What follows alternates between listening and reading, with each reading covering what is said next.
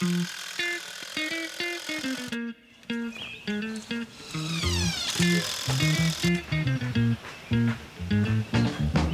are 4 tracks, almost 500 feet of track, lots of trestles, lots of tree branches as supports, and our cedar mountains that we sculpt here on site, along with 12 pollinators that we have installed here.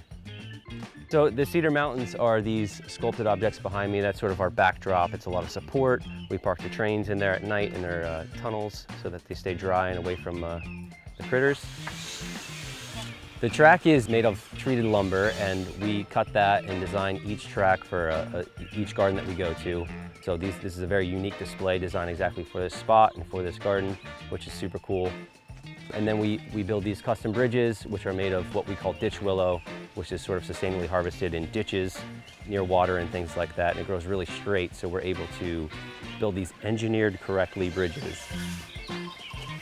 It can be difficult, you know. You kind of have to find the perfect piece out in the forest. So a certain curve of a branch or the way the bark is curved, or a certain texture that you need to find to mimic fur or the brick on a building. So it does present its challenges, but it is fun to kind of find that material and present that to your audience and say, oh wait, that is all natural material, that's really cool.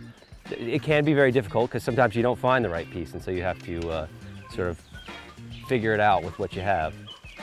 It's difficult, but it's a lot of fun. Cranes move things. They're freight, they move people, they move things. But in a lot of ways, pollinators are exactly the same. They're just moving pollen from flower to flower. They're helping plants reproduce. A little bit more of a poetic connection, but you know, we love the trains, we love the pollinators, and we think this will be a nice kind of marriage for people.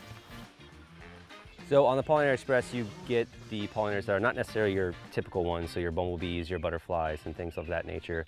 You have your ruffled lemur, you have your milkweed beetle, you have a gecko, a yucca moth, all kinds of really interesting insects and animals that are pollinators that people don't always think are pollinators. So it's a very good learning experience to come and check out those pollinators they may not know of.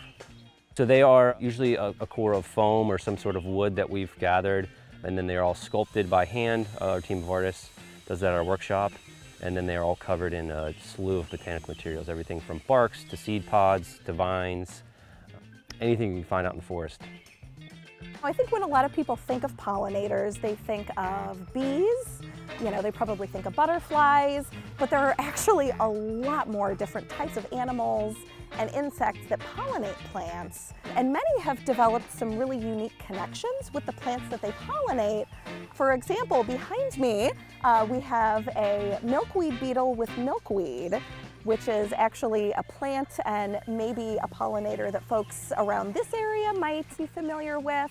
But there are some really odd ones too, you know, from around the world. We have a honey creeper bird with a lobelia flower, which is native to Hawaii.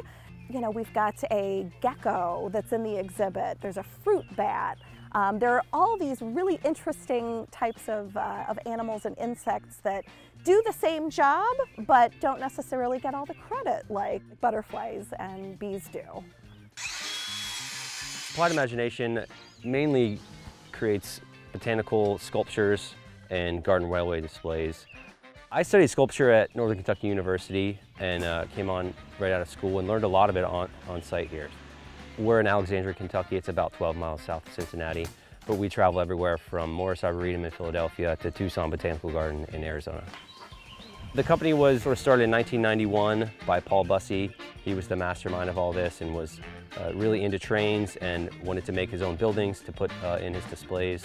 And it all came from just a love for trains and a love for model making.